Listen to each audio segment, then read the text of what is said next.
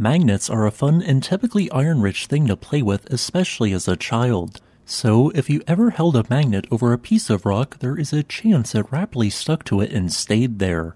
As, while some minerals are weakly magnetic, there are two minerals which are quite strongly magnetic. The first of these two minerals is known as magnetite, which is an important ore mineral of iron. Magnetite is 72.4% by weight iron and has a dark gray or black color, with this piece I am holding being found by myself in western Arizona. Now watch the incredibly strong pull the magnetite in this rock has to the rare earth element magnet. It requires a surprisingly high amount of force to unstick it from the rock. The second highly magnetic mineral has a very similar name to magnetite, being known as Maghemite. Maghemite is 69.9% by weight iron, and samples which contain this mineral are often mistaken for magnetite.